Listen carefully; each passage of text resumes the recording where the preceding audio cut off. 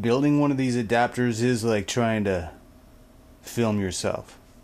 Just clicking away. Just clicking away. Typing away. Waiting for the little next bit to chomp at. Start to think that it's a lot easier than actually doing work.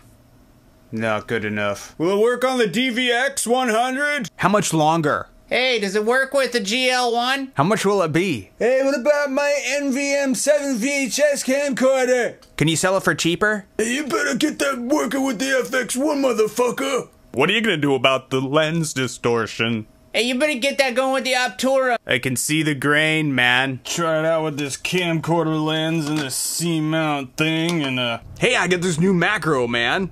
Wonder what this thing will fucking do. I wonder if this lens I ripped out of an overhead projector will do anything. If I could only mate these two parts. I can see it, man. I can see the image projecting on it.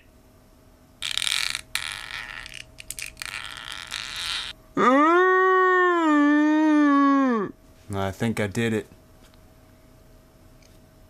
I finished my adapter.